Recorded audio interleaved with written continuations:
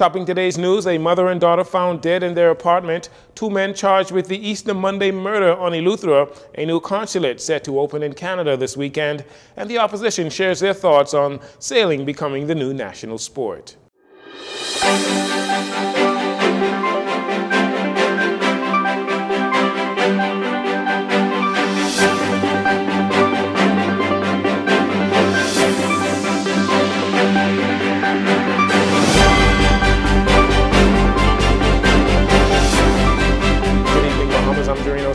This is your JCN Evening News. It's a pleasure to have you join us. A double homicide here in the capital. A family left to mourn as what is believed to be a mother and daughter found dead in their home.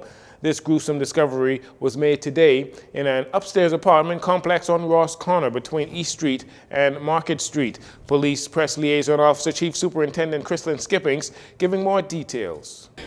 It was shortly after 10 o'clock this morning.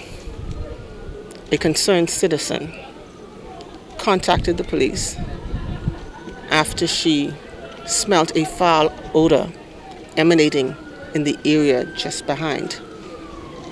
Police responded, and on arrival to the residence, they had to breach the door to get inside as the door was locked.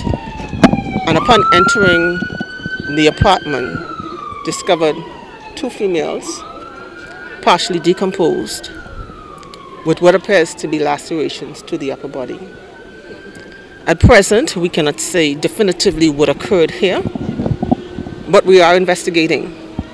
His Majesty Coroner was on the scene, and upon initial investigations, the two females appeared to be deceased for approximately 2 days. Chief Superintendent Skippings also revealed that one of the victims appears to be in her mid-teens. Officers could not provide a motive at the time. However, they do have a male suspect in custody assisting with the investigation.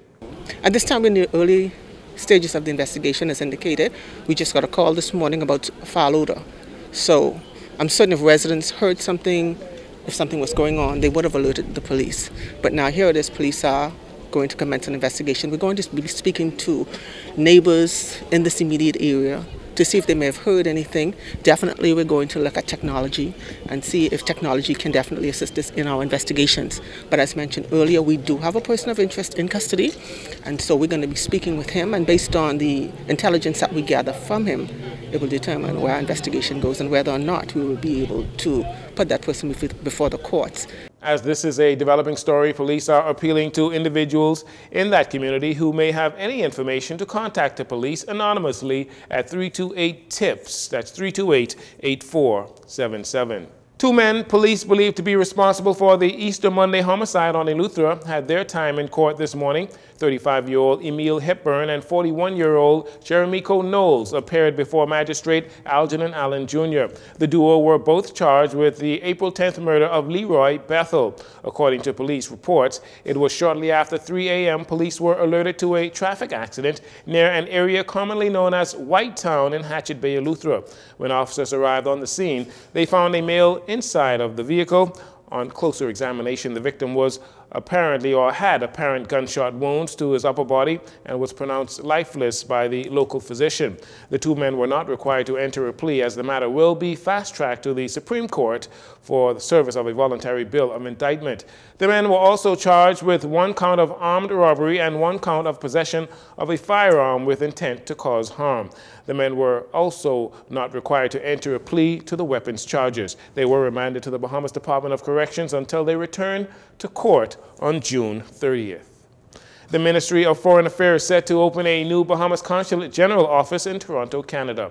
An official opening ceremony is scheduled for Saturday, April 15th, under the patronage of Prime Minister Philip Davis and Foreign Affairs and Public Service Minister Fred Mitchell.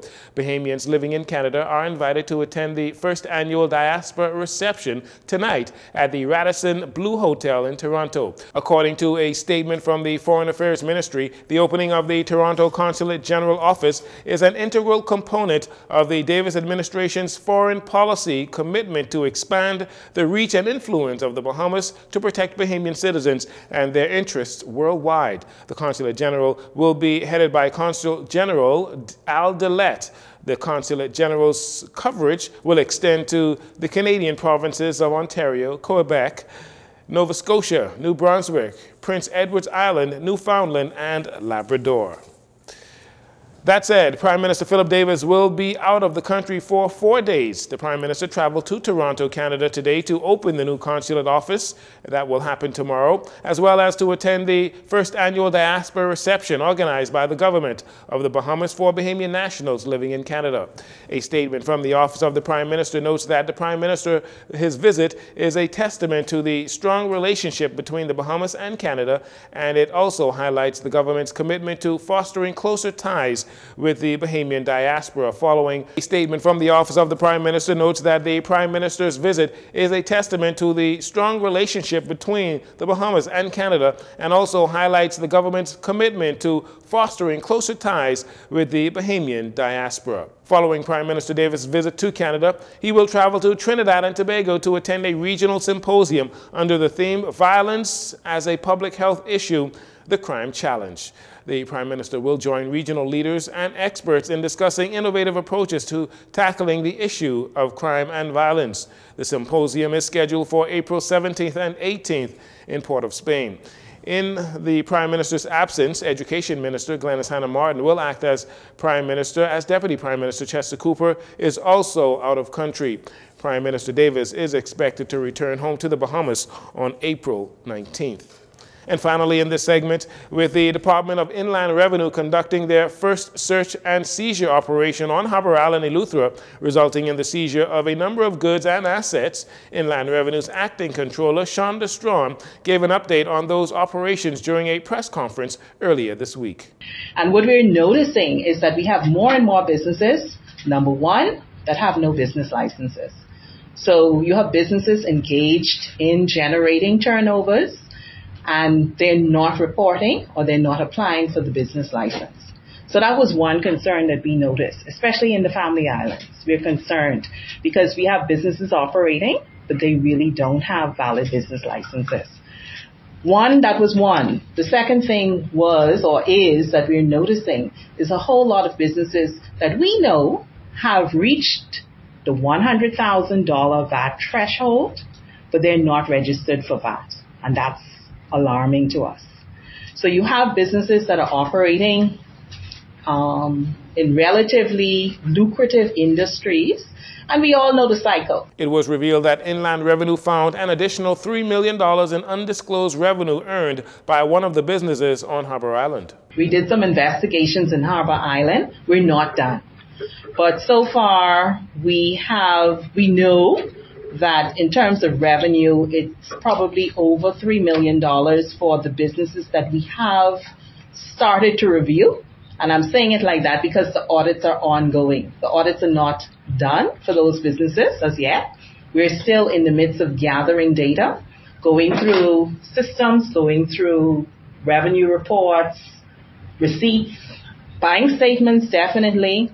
And so far, we're probably at the $3 million mark, and I don't know where we'll end up, because you talked about some businesses in the press, but there were even more businesses that we are looking at. Some of them started to, I guess, come in after we did the initial investigations that we had, which was actually previously done, not during the time that all of you reported on. So Acting Controller Strawn reveals that so far they are auditing 9 businesses, and they are still doing preliminary investigations on mainland Eleuthera, having identified 3 businesses set to be audited. Like I say, we still have a lot to go. We will do more visits, but it's not just Harbour Island or Eleuthera, It's throughout the Commonwealth. It's throughout the Bahamas. There was talk too about the couriers. Right? There's lots going on with the couriers. And again, as I said, it's because we've noticed a trend where we know business is really heightened for the couriers. They're collecting more revenue, but we're not seeing that reflected in what they were remitting. So we did do an exercise where we halted shipments, or, we stopped the release of goods until some couriers kind of settled their accounts, especially VAT accounts. Ms. Strawn professes the purpose of the ongoing operations is not to put people out of business, but to promote business. She says in doing so, they must make sure that revenue owed to the government is being collected. She noted that payment plans have also been made available to business owners. We'll take a break here. We'll be right back after these commercials.